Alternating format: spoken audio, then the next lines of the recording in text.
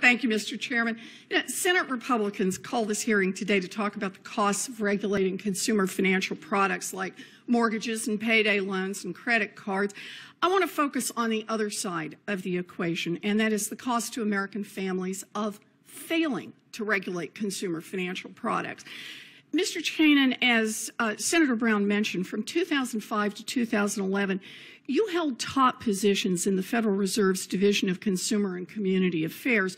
And in those positions, you had both the legal authority and the legal responsibility to regulate deceptive mortgages, including dangerous subprime lending that sparked the 2008 financial crisis.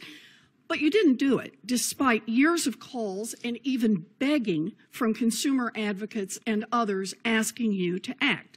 Instead, you did essentially nothing. Now, your failure had devastating consequences. The Bipartisan Financial Crisis Inquiry Commission identified, and I'm quoting here, the Federal Reserve's pivotal failure to stem the flow of toxic mortgages, close quote, as the, quote, prime example, close quote, of the kind of hands-off regulatory approach that allowed the 2008 crisis to happen. Now, according to the Dallas Fed, that crisis cost the American economy an estimated $14 trillion. It cost millions of families, their homes, their jobs, their savings. It devastated communities across America. So when you talk now about how certain regulations are too costly or too difficult to comply with, you sound a lot like you did before the 2008 crisis when you failed to act. So my question is, given your track record at the Fed, why should anyone take you seriously now? So since you were responsible for creating the CFPB, you know and set forth the notion that they should be a data-driven organization. And we can debate whether they are or not, but I can assure you the Fed was and is a data-driven organization. There was simply no data provided to the Fed on a let me finish, please, Senator.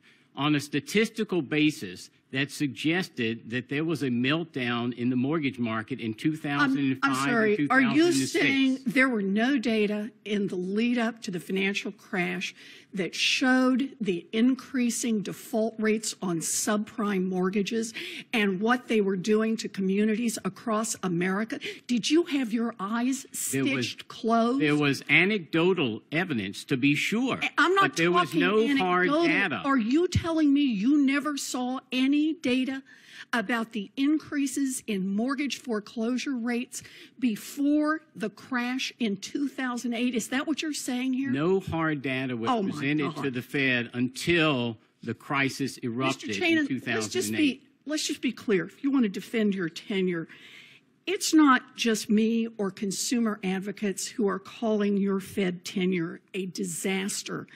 The Bipartisan Financial Crisis Inquiry Commission spent years looking into the causes of the crisis and identified the Fed's failure to regulate subprime mortgages as one of the key drivers of the collapse of 2008. That was you. Even former Chair Greenspan admitted that the Fed made a mistake by failing to regulate subprime mortgages. That was you. If you are still defending your time at the Fed and saying you had no information about a problem that was emerging, then frankly, that raises even more questions about your judgment. Senator, do you have a question? I do, and I will get there, you. but thank you for indulging me on this, Mr. Chanin.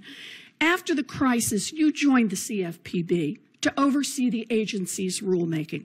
Within a couple of years, though, you sailed through the revolving door to a big law firm where, according to the website for this law firm, your job is, quote, to counsel financial institutions on consumer finance issues. Now, after taking that job, working for banks, you were quoted as saying that you, quote, lost faith that the agency would become a truly independent entity and carefully balance consumer costs and access to credit with consumer protection. So the question I have is, does that mean that you want the CFPB to operate more like your Division of Consumer and Community Affairs at the Fed did before the 2008 crash? No, in my view, the CFPB does not appropriately balance consumers' need for access to products and the fact that if costs are excessive, that institutions simply will not offer those products. I'm sorry, Mr. Chanin, if you'd answer the question that I asked. The question is, do you want it to operate more like your Division of Consumer and Community Affairs did at the Fed before the 2008 crash? The CFPB was created as an independent agency.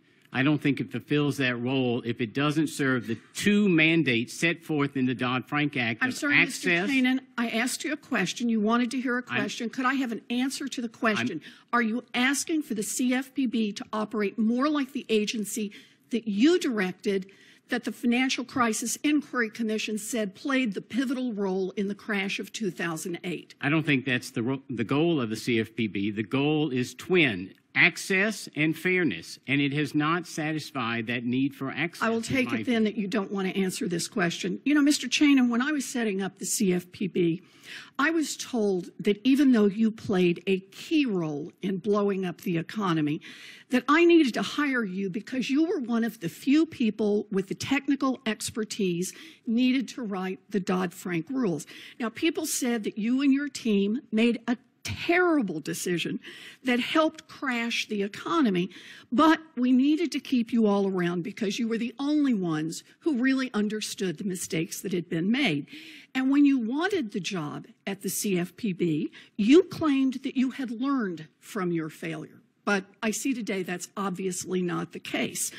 Of all the people who might be called on to advise Congress about how to weigh the costs and benefits of consumer regulations, I am surprised that my Republican colleagues would choose a witness who might have one of the worst track records in history on this issue. Thank you, Mr. Chairman.